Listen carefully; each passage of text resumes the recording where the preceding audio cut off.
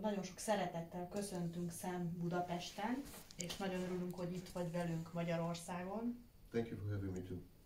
És hogy a magyar ajkú lakosság számára segítesz nekünk abban, hogy minél többet mindent megérthessünk a narcisztikus személyiségzavarról. Hi Sam, first of all, we would like to welcome you in Hungary, Budapest, and we would like to show a little bit about you to the Hungarian people to bring a little bit more information about you and your work. I started with my work on narcissism in 1995. The field has been in suspended animation for more than 20 years. The last studies made of narcissism were in 1974 by Kohut, and prior to that, frankly, only Sigmund Freud wrote something substantial about narcissism in 1914.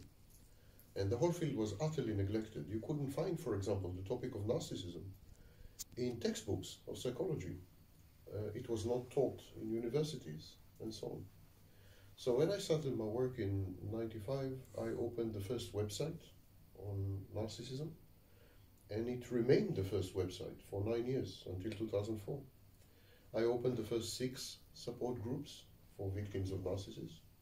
But honestly, my biggest problem was there was no language to describe narcissism, no language to describe what narcissists do to people, and no language to describe the internal experience of people exposed to narcissists. So I needed first thing to invent a language, and I invented most of the language in use today, including narcissistic abuse and many other phrases, and that gave voice to victims of narcissists. Finally, they were able to communicate using a common language the experiences that they had with narcissists. Now, why is that important? Because narcissistic abuse is different to any other type of abuse. In all other types of abuse, because many people abuse, there are many abusers, and only a small minority of them are actually narcissists, and even a smaller minority, tiny, vanishingly small, are psychopaths. So why is it important to distinguish between narcissistic abuse and regular abuse? Because regular abuse targets an aspect of your personality, a dimension of your being, something you do, something you don't do. But it's highly specific. It's target specific, target oriented, it's concrete. Narcissistic abuse is total. It is the negation of your existence, the attempt to subvert, undermine your mind, and to take over your personality and your life so totally that you feel that you had vanished. It is an existential type of abuse, the only existential type of abuse. So there was a dire need to put into words these unequaled experiences that have no parallel. When victims of narcissistic abuse went to therapists or to other mental health professionals, when they sought help, even from family, even from good friends, they were not able to say what was happening. They were not able to describe what was happening. They were not able to convey the all-pervasiveness, the ubiquity, the depth of narcissistic abuse, how it vitiates them, how it makes them feel like they are evaporating, and so they were, in other words, they were dumb. Dumb in the sense that they couldn't speak. They were speechless. And so I think my biggest contribution to the field was to give a voice to victims of narcissistic abuse. And I've been at it since 1995. I've written a series of books on the topic, a YouTube channel, which was among the first channels on the topic. And today, of course, the situation is much better and very different. There are numerous voices, both expert voices, coaching voices, victims have a voice, a very loud voice in forums and so on. You can find help and support instantly if you are a victim of narcissistic abuse. You can identify and understand what had happened to you, which is a crucial step in healing. And narcissists themselves find it considerably more difficult to target victims because victims are now educated. It's been a missionary educational campaign. So now I think we're in a much better state than we were 25 years ago when I started. But still we're very far.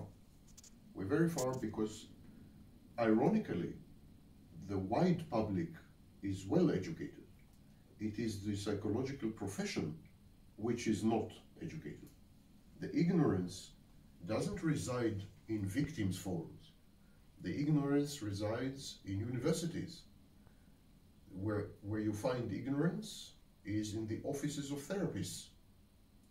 Therapists don't know what is narcissistic abuse, what is narcissism. Professors of psychology don't know what is narcissism. It is there that ignorance exists. And they don't bother to educate themselves because they're very arrogant. In some way, they're grandiose. And they say, we are not going to learn from random voices on forums. I mean, it's beneath us. We don't do such things. They don't do this, and they don't conduct serious research. You have studies of narcissism which involve 6 subjects. I mean, ridiculous. Narcissism and pathological narcissism is the core issue of today's age. The core issue. It's not only in interpersonal relationships. It's in politics. It's in a series of professions.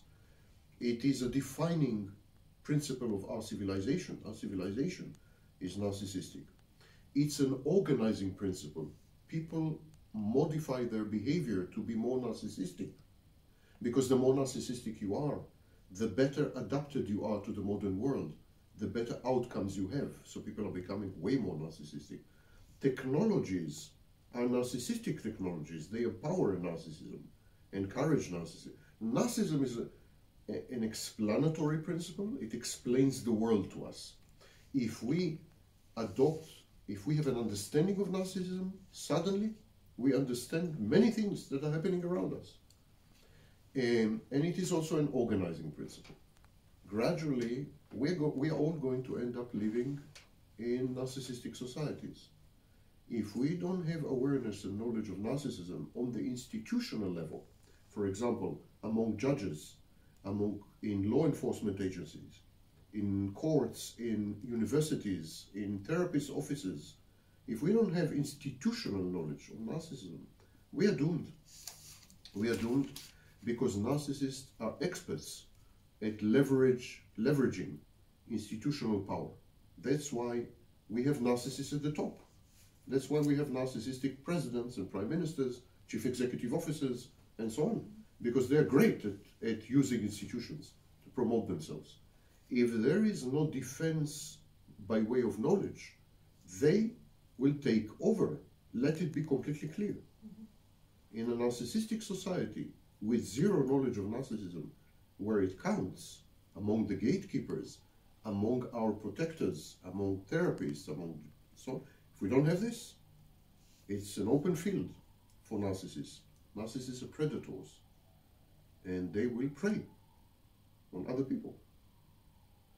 So we have still a very long way to go. Ironically, it is the public who should educate the professionals, not the way it should have been, professionals educating the public. Ez nagyon